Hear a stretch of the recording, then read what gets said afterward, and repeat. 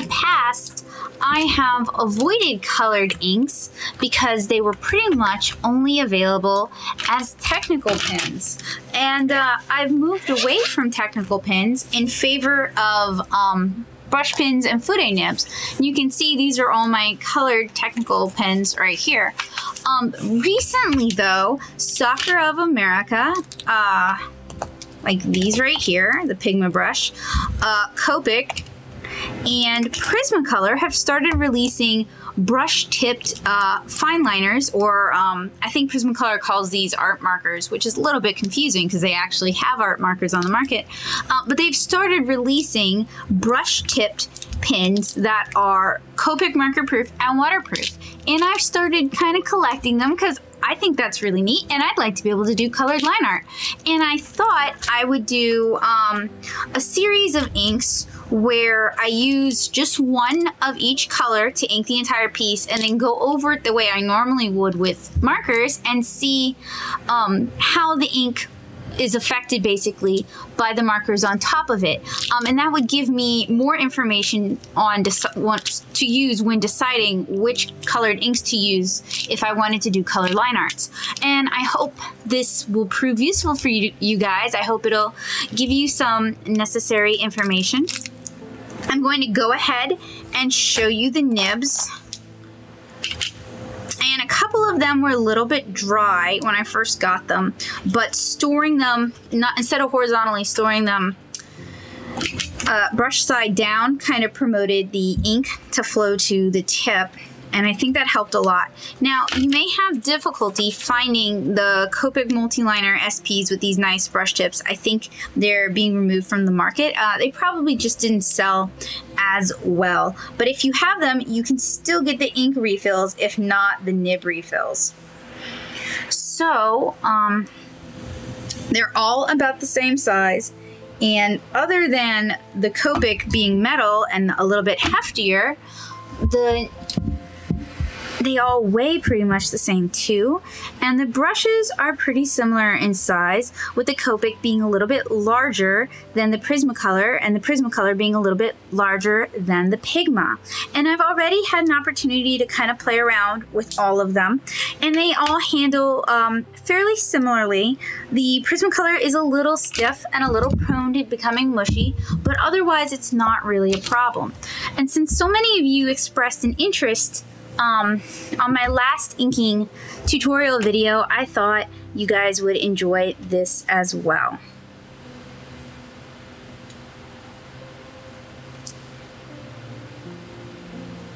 Now they feel like fiber nibs, not nylon nibs. I think though the Copic is a nylon rubber or a nylon foam nib. Oh, goodness, nylon foam nib. And I know that most people who do colored line arts color the various parts, use different colors for the various parts. And I'd like to eventually get to that point as my collection grows and as I understand how my markers influence the color of my inks. But for now, I just sort of wanted to focus on one color and see how that goes. So I'm starting with one of the pinks. It might be the only pink. They don't really give color names. From the Pigma line. And I got most of these at my local Jerry's Artorama. And if you haven't been to Jerry's yet, I highly recommend you go. It's always a lot of fun. It's kind of a bit of an art supply adventure. You never really know what you're gonna find. In my experience, the staff has been pretty helpful.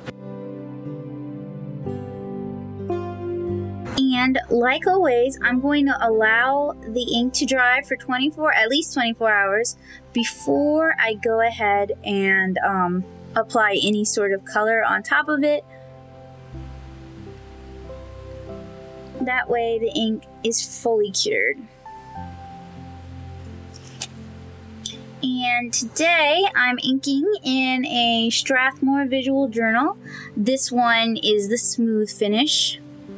It's very easy to ink on because there's nothing to sort of catch on your brush nib. So your brush just sort of glides across the paper. And when using lighter colored inks, there is a strong possibility that your graphite will never erase from underneath the ink. I'm aware of that. I'm testing for properties, so I'm okay with that. If that's something that bothers you, you can use a light box.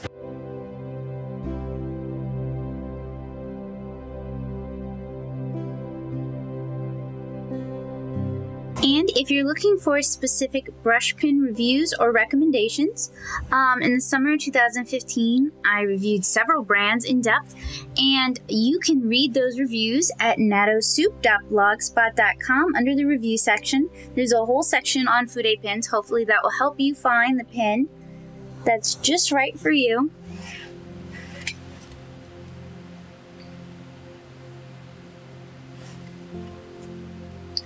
And if you enjoy content like this, if you find it beneficial, please consider subscribing to my channel for even more videos like this. And if you'd like to help fund more content like this, please consider backing my Patreon at patreon.com/natosoup. Alright, so the first face is finished and inked, and it needs to dry for 24 hours before I can start markering it, or before I even erase it. And I inked this with the Sakura Pigma brush in this pink color here. Now we're going to take a look at the Copic Multiliner SP in Sky Blue. And I received this in my sketch box, the limited edition box. And so these might be a little harder to find. I already did one test with it and I really liked how it turned out, which is kind of why I wanted to experiment with these other options.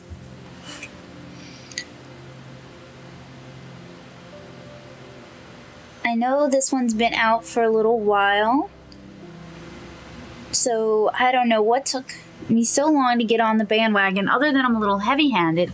And if you're heavy-handed, a brush like this, even if it's a fairly well-made brush like that, can sometimes be too big, and it can be difficult for you to get the lines you want.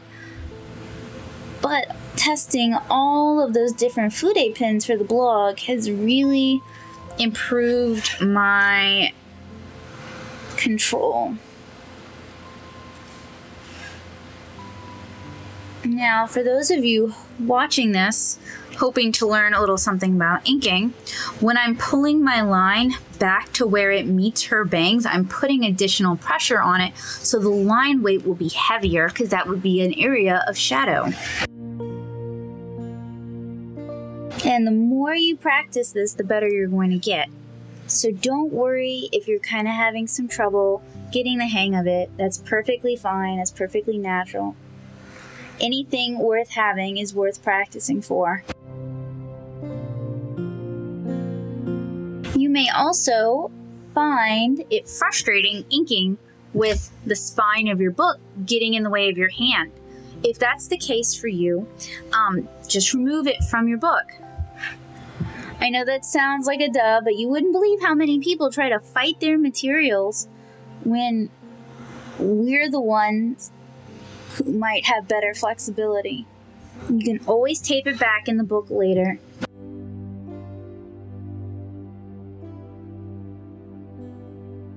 Also, these kind of brush pens really work best on smooth paper surfaces. You're going to get the best result, and it's going to be easiest to pull longer lines. If you want a dry brush effect, I recommend using a brush that has multiple bristles, like the Pentel Pocket Brush.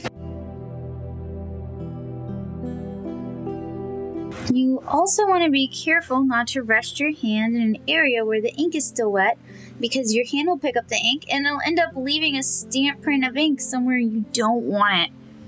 And if you're going to render with markers or watercolor over this, you can't make corrections until the end.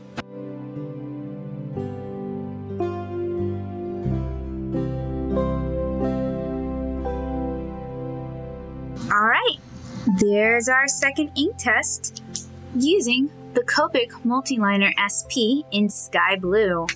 Alright, so we're going to look at one last pen today, and that is the Prismacolor art marker with the brush tip. And I thought, because it was in the brush section, I thought I grabbed one in this really nice turquoise color. But no. It's technical pen. So, still have yet to attain the blue, but we'll go ahead and ink this one in red.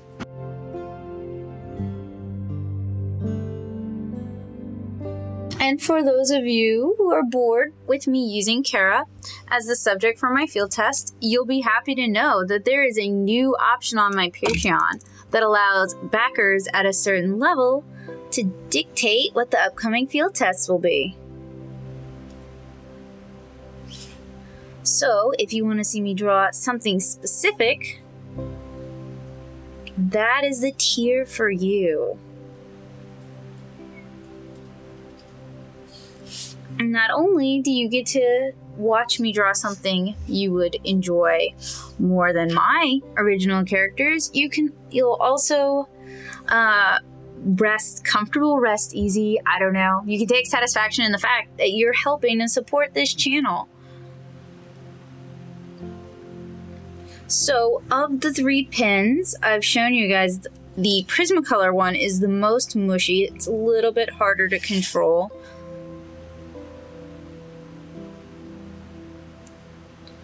And you need to be careful because you're going to get that stamping. When I was looking over the magenta Sakura Pigma piece I just did, I saw some areas of stamping, and hopefully they won't even be noticeable once I apply the color, because it is sort of a hot pink and I will be applying a skin tone over it, so it may just look intentional. But if I was using a black ink, it would definitely be noticeable.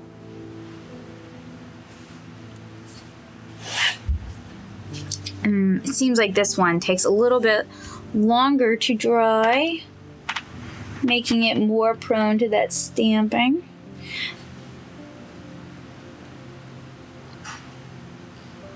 And if you think when you do eyelashes, when you draw eyelashes, they come out too heavy, you can do what I do and leave them sort of open. I'm sorry my camera doesn't want to focus on it. See, I already got the stamping over here. And you should be able to clean that off of your hand with water or rubbing alcohol. And it's important you do clean it off your hand because it will keep stamping as it did on her hair and on her face. So that's one of the downsides of these, is they're a little bit slower to dry than some of the other pens we covered today.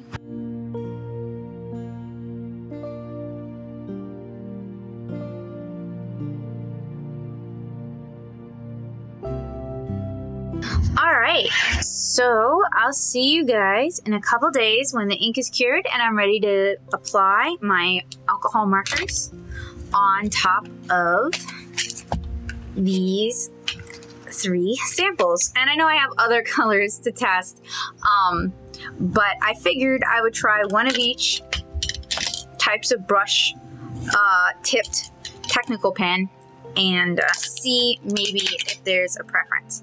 So I'll see you guys in a couple days. Bye!